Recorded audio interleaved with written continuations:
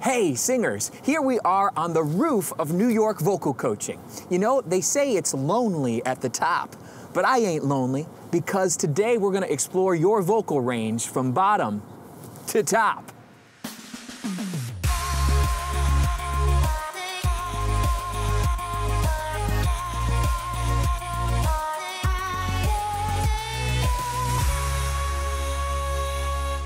I'm Justin Stoney, the founder of New York Vocal Coaching, joining you for episode 106 of Voice Lessons to the World. Today's question comes from Cotter L. in Jeddah, Saudi Arabia. Cotter writes, "Dear Justin, how do I find my vocal range?"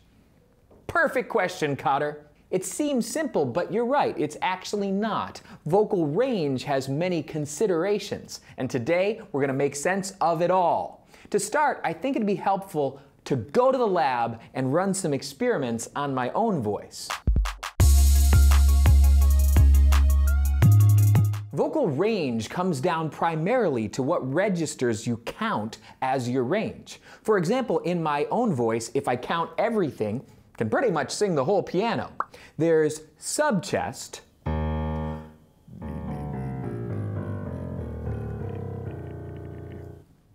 chest, me, me, me, me, me, me, me, me. Mix, me, me, me, me, me, me, me, me. Falsetto, me, me, me, me, me, me, me, me. Flageolet,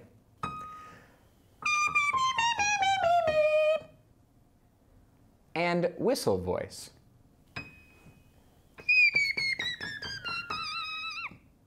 So in my own voice, that's somewhere around 6 octaves. Now, I've been fully steeped in vocal pedagogy for over 20 years, so it took me a while to develop all that stuff. But like so many singers, I was originally taught that there are voice types, and that each of us is limited by our voice type, and we must never try to break out of our voice type, or else something very bad might happen to us. But come on! Even without getting into the pedagogy, just using some common sense, what do you think? Are we forever doomed by our voice types? What do you say? Doomed or not doomed? Let me see that again. Just one more time. Exactly. The fact of the matter is, if you want a bigger range, you can go and get it. We don't need to be limited by voice types. But I should explain. Voice types are labels like bass, tenor, alto, soprano. Most singers really dislike being labeled and put into categories. If you feel this way, you are right, my friend. This antiquated thinking becomes a self-fulfilling prophecy.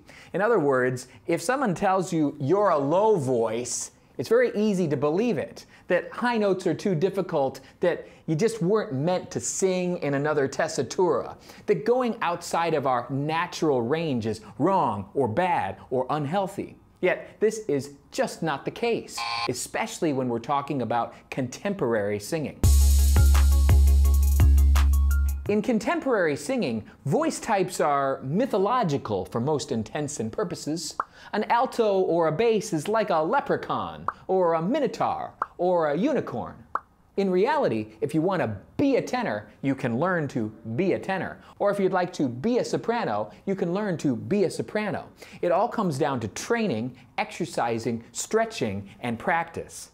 If I had a nickel for every time I've seen a low voice eventually become a high voice, I would break the piggy bank. However, in classical and choral singing, it's a different story. In opera, we have what's called vocal fox. A vocal fox is a classification system that describes not just the range of a singer, but also their resonance characteristics. You see, when you need to project your voice without a microphone, the amplification of your instrument matters. That's why classical singing has vocal fox, like coloratura soprano, held in tenor, lyric baritone, or basso profundo.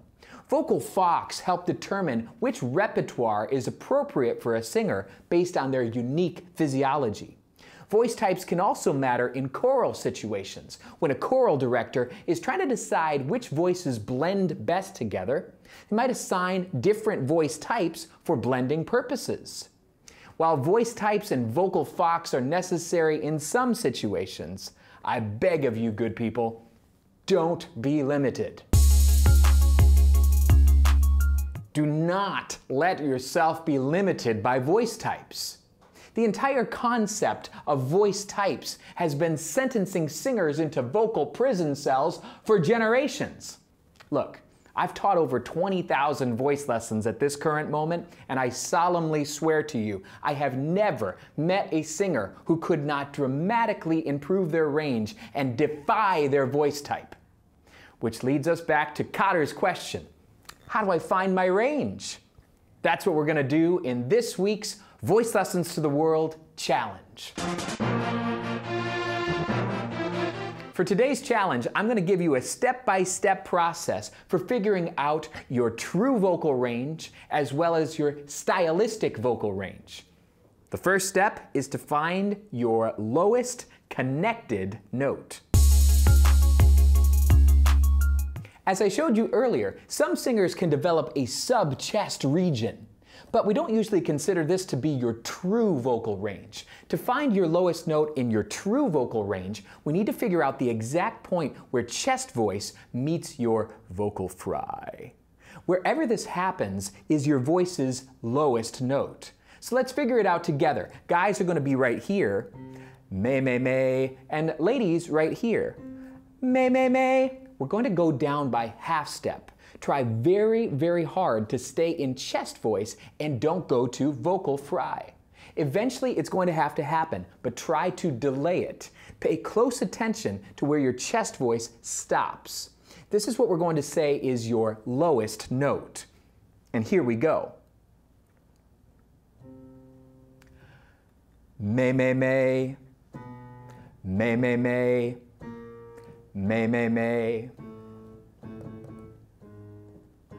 That's it. Right. May.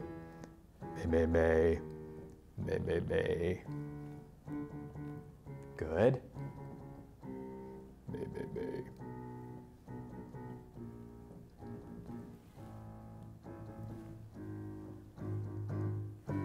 And that should be it. Wherever you switched, we're going to call that your lowest true note. Now, let's find your highest disconnected note. Next, we're going to find your highest note in your cricothyroid dominant registers. Oh, that's falsetto, head voice, and flageolet. Don't worry if you would never sing these notes in a song. Here, we're just looking for your absolute top. For this one, we're going to use the tiniest W sound. Ooh, not even ooh, ooh, W. Ooh. So keep your lips like this the whole time. Guys and ladies will be in the same octave. Ooh. Stop when you can't go any further, and here we go.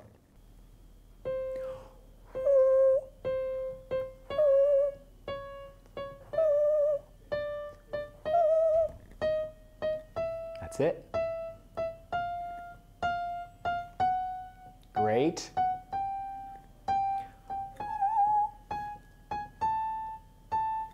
Keep it up if you can.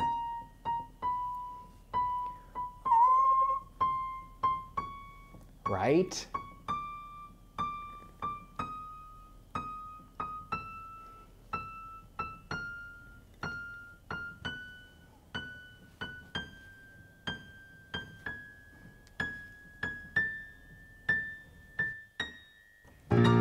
Wherever you maxed out, that's what we're going to call your highest true note.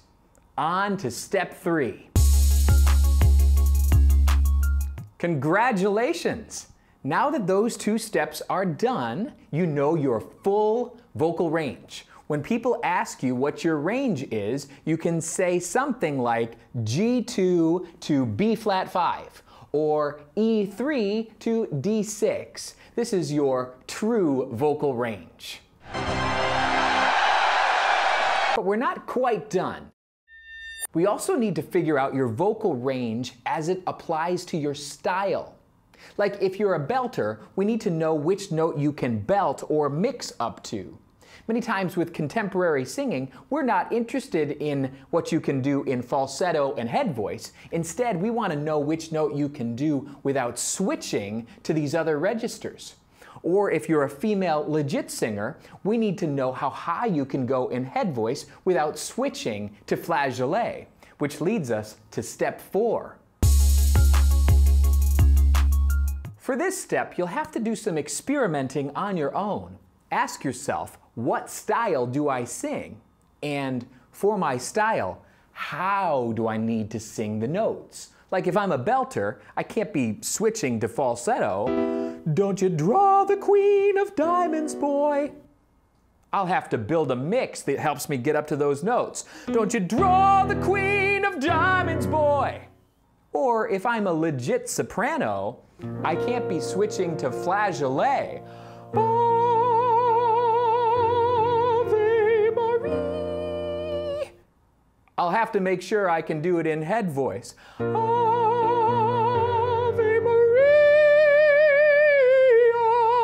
So your stylistic vocal range might be something like this. G2 to B flat 5, belt to A4. Or E3 to D6, head voice to B flat 5. Knight to E5.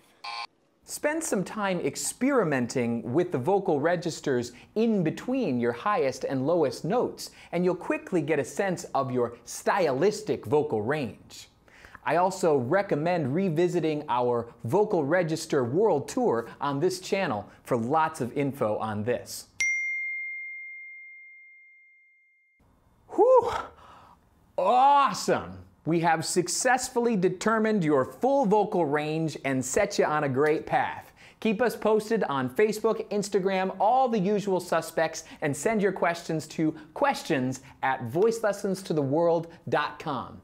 Here's some more things that will help you to take your vocal range to new heights. For voice lessons or Skype lessons with the NYVC staff, visit us at newyorkvocalcoaching.com. If you'd like a vocal course that you can do at home, check out the Voice Lessons to the World vocal course. This 12-part program takes you on a singing journey from beginner to master-level vocal exercises. You can find it at voicelessonstotheworld.com. Or if you'd like free vocal tips sent to you each day, sign up at dailyvocaltips.com. And now, here's Justin with this week's Vocal Benediction.